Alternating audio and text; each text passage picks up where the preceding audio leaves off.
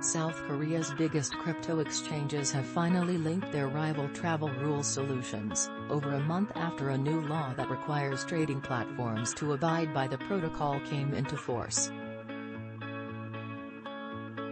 As previously reported, the Financial Action Task Force (FATF's) measure, which requires exchanges to monitor and share data on recipients and senders of crypto transactions and flag suspicious-looking transactions, became compulsory in the nation last month.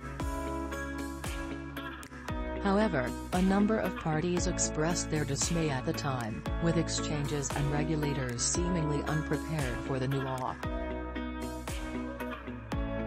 Almost a year ago, the Big Four crypto exchanges, a group that comprises the market-leading Upbit, in addition to Bithumb, Coinone, and Korbit, signed a Memorandum of Understanding (MOU) on joint travel rule cooperation.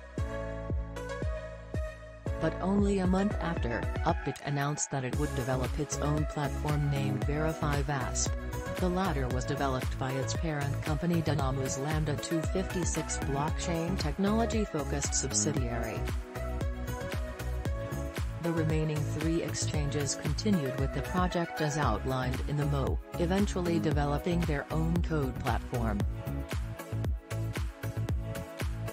However, until this week, Code and VerifyVASP were not interoperable, meaning that exchanges have not been able to carry out the full extent of their travel rule duties, a situation that forced exchanges to suspend inter-exchange transactions for over a month.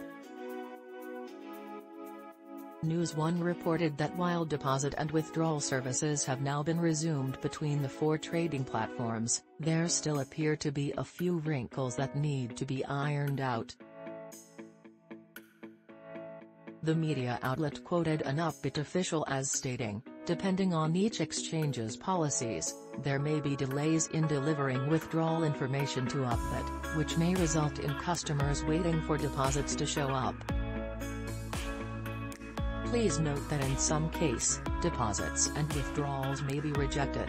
The situation has been somewhat complicated by the fact that a number of smaller exchanges have effectively had to pick a side, with 15 trading platforms opting to use the VerifyVASP solution and 7 others adopting code. Gopax, the only non-Big Four platform that has a permit allowing it to offer fiat KRW trading, uses VerifyVASP. Learn more. South Korean Market Regulator wants to label Upbit, Bithumb Large Conglomerates Optimism for South Korean crypto exchanges as Gopax makes banking breakthrough Big Four.